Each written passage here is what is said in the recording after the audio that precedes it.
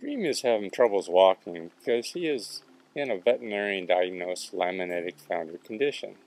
Note his tense body, reluctant to move forward, and sad demeanor. This video is after removing standard shoes and before applying my trim. The difference between the shoes on and removed are very slight.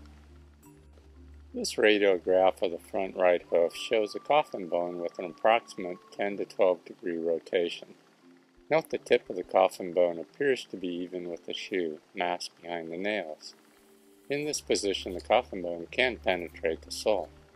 Following the distance from the coffin bone to the forward wall, it appears to be closer at the top than the bottom. Everything signals the coffin bone is out of its socket. The front left hoof shows a coffin bone with approximate 5 degree rotation from ground parallel. Note the distance of the front tip of the coffin bone, which is closest to the shoe, is again very close to the sole. Following the distance from the coffin bone to the front wall, it appears to be closer at the top than the bottom. Everything again signals the coffin bone is out of its socket. Dreamy's right front hoof is in a convex state.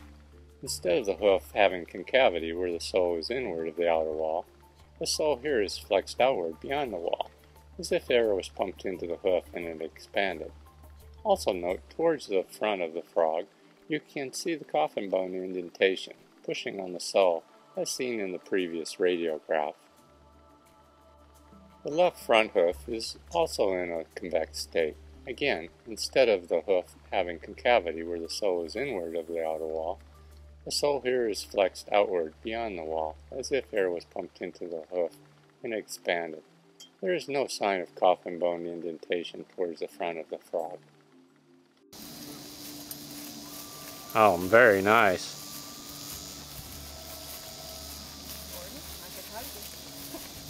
Although still in pain and body sore, Dreamy is moving freely with conviction after being trimmed.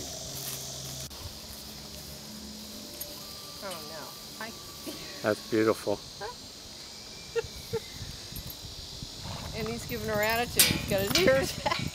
That's what you want. Yeah. That's why I said he has to have a buddy.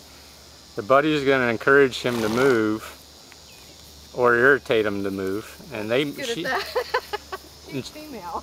Yeah, and It's in the small print. There's nothing wrong with that, because actually I did, one of my clients went out to go train their horse, and she said, well, the vet just left, my horse is totally lame and on its side. And I said, well, let me go look, and you know, they had bored a hole, and I said, well, they missed where the abscess is. It was an abscess. So let's get the horse out with the other horses. She goes, oh, I don't want them picking on him. And we went ahead and took the horse out, and the horses just started biting on her. And she's screaming at the horse. I said, no, leave him alone. And they kept biting the horse, and the horse got up, walked over and took a drink. I said, this horse hasn't drank for a while. How long has it been laying down? All day. I said, this horse just made it drink. And they left it alone. Here is Dreamy's right front hoof, approximately 2 weeks later. Note the frog is now even with the outer wall, and the sole is also showing slight concavity inward. Much nicer. You can still see the coffin bone indentation pushing against the sole, towards the front of the frog on the right front hoof.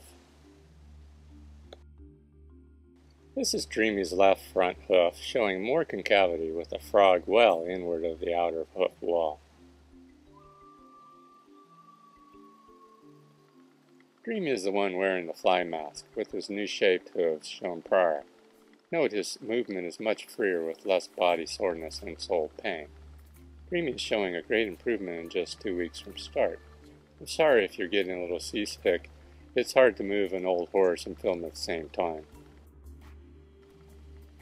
Note the frog on the front right hoof has dropped even more inward from the outer hoof wall than the other photos taken 2 weeks ago, showing even more concavity than before.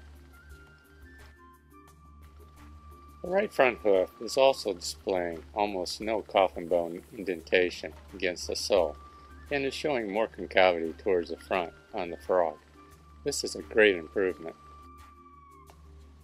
This is Dreamy's front left hoof, showing the frog is also more inward from the outer hoof wall, creating more concavity in the hoof.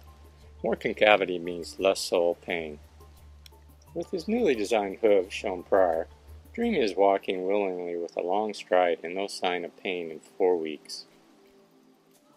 Even better, not bad for an old horse, but he is not fully recovered. Help us in keeping our fingers crossed.